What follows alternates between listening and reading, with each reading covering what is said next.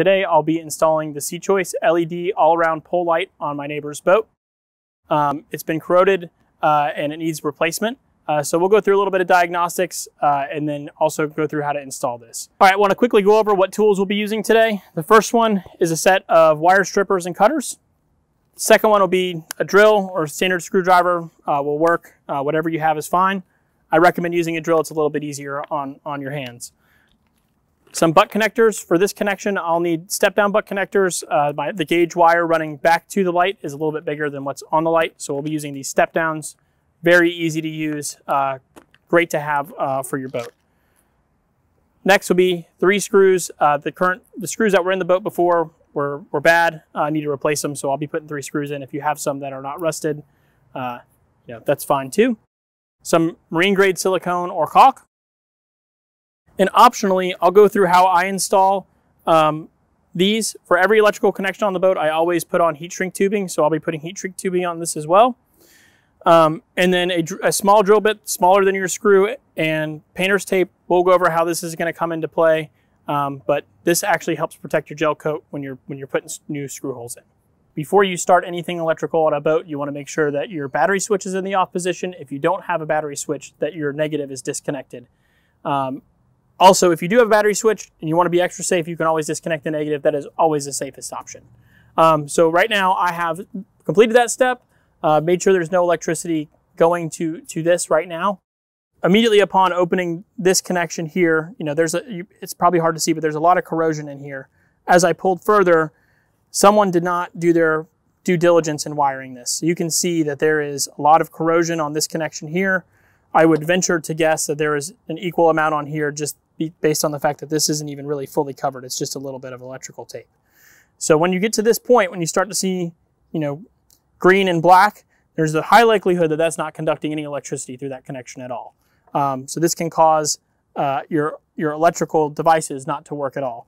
I would venture to guess that there is corrosion probably through this entire wire at this point. So the entire thing needs to be replaced at this point. So we'll go ahead and get started. With something like this, you make sure you give yourself, we have plenty of wire here, as you can see. I don't have to work with any wire, so I'm going to go ahead and clip, a good several inches down from the connection.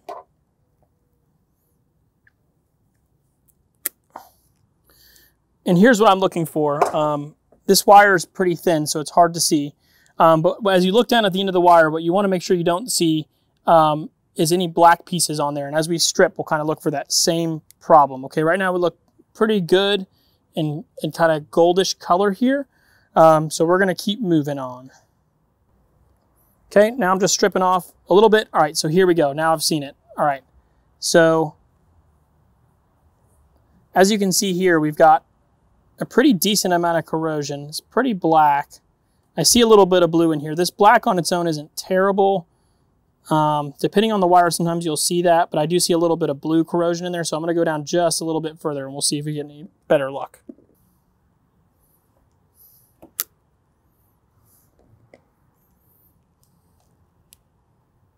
And again, we're just going maybe a half inch up, strip it out. Okay, that's looking pretty good there. A little bit of black on there, but that may be from the outside wire. I don't see any blue. We're looking okay. This is likely a pretty damaged wire from the previous way they wired this, but I can see gold in the middle there. I don't see any blue on there anymore, which is great. I'm just going to twist this up, and now it's ready for its next connection.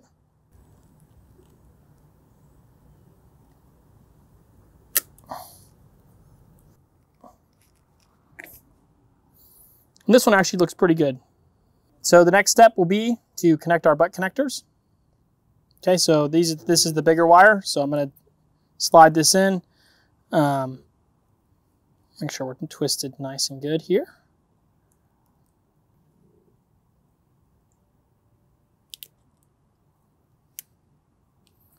Nice little tug check. And then the same thing on this one. Crimp it off.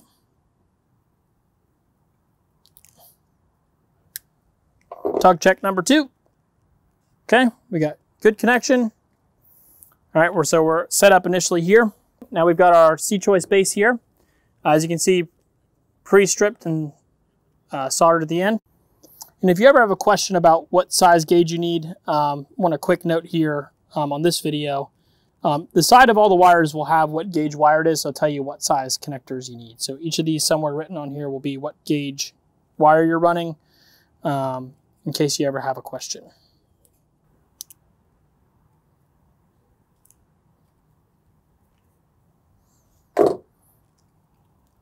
Tug check.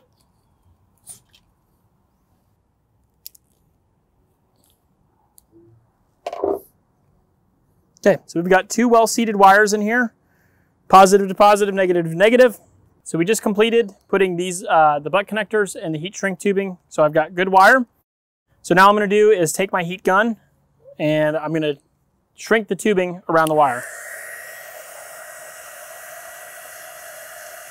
All right, so what we're looking for here is you wanna make sure you have pretty even coverage. As you can see, this looks fairly uniform across the wire.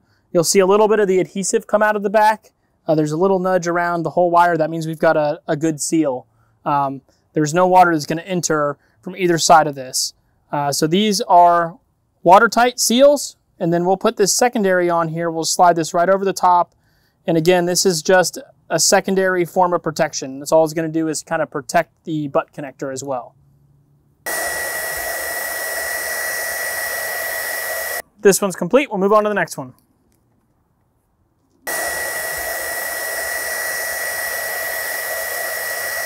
All right, so now that we have our electrical done, now I'm gonna go ahead and install this into the hole.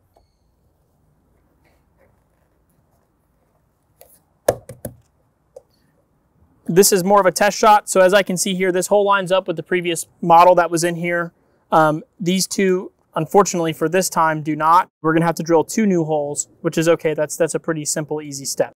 One of the things that you wanna always make sure you do is protect your gel coat. Something that I like to do that's always worked for me, just a little bit of painter's tape over where your holes are gonna go. So we'll just put this down here.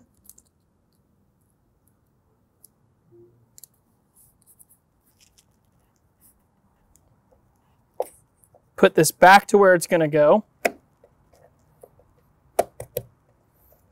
Nice snug fit. We're aligned in the front.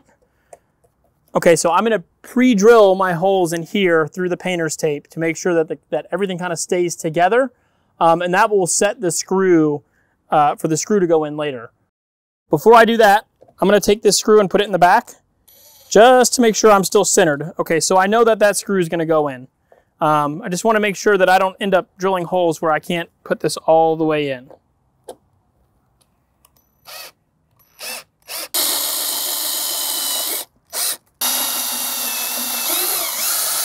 No cracking. We don't need to go fast. Slow and steady wins the race here on this. You really want to make sure that you get this right. Again, that painter's tape just kind of helps, in my mind, hold everything together. These 2 pilot holes will help make sure those screws don't crack the gel coat when we put them in. So the next thing I'm going to do is fill in all of the gap spaces from the previous install, and then I'm going to put a little bit around the base of this connection here to make sure that when I put it in the hole, this circular area here is also completely sealed. So we want to make sure that this is sealed to water, and then I have 2 other holes here that I need to fill up. So I'm going to do that next.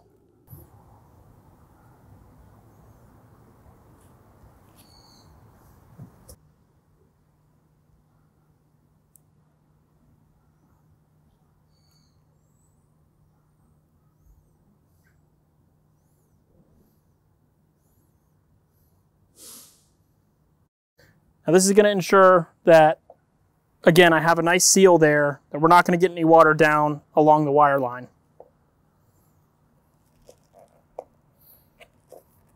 Now it's time to just screw it in.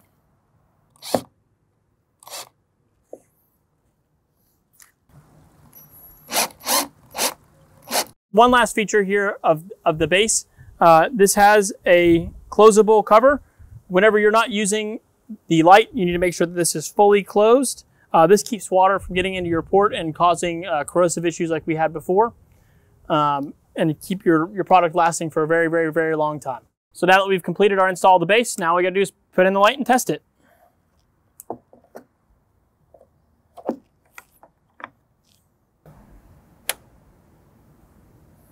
As you can see, it works great.